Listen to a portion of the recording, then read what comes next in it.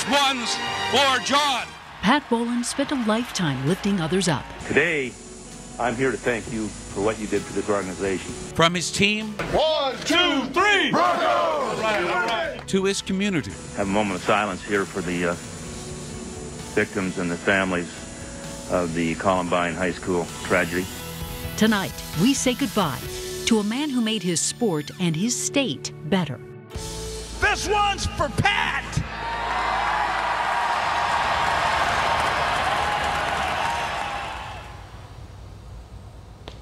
Well, Pat Bowlen didn't start the Broncos, but he perfected them. A team known for losing suddenly became a standard bearer for excellence, and Denver fell in love with football forever. Pat Bowlen died last night at the age of 75 after a long battle with Alzheimer's disease. It is a cruel end for a man who lived a vibrant, full life. From negotiating TV deals for the NFL to putting tens of millions of dollars of his own money into Colorado charities.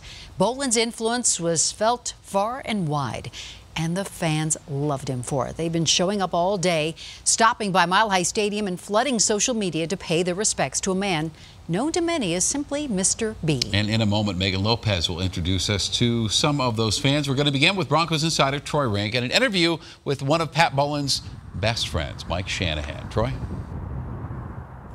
Yes, it was a difficult day today for Broncos country, Shannon and Ann, but as the sadness hit, it eventually evolved into a celebration of Pat Bowlen's life. I talked to multiple players today who spoke of their admiration, respect, and love for Mr. B, as he is known. Perhaps no one was closer to him than Coach Mike Shanahan. I had a chance to sit down with Coach today at his house, and he explained to me how Bowlen set the tone for the entire Broncos franchise. I think it all starts with the owner. With everything starts at the top. He had a standard, the way he wanted to do things, the way he wanted to run the organization with class. He wanted you to win with character. He wanted you to do it the right way. And that all starts from the top. And he's going to give you every chance to get there, too. He's going to, it didn't matter what it was. If you asked for something, he was going to find a way to do it. Now, he wasn't the richest owner, but he was the most driven owner, I believe, because he wanted that championship as bad as anybody I've ever been around. What always struck me about Mr. B was that he had an obsession for winning, yet he was able to strike a balance and show compassion with players. And as Shanahan told me today, he didn't meddle. He hired the right people and let them do their job. A very humble guy, shy.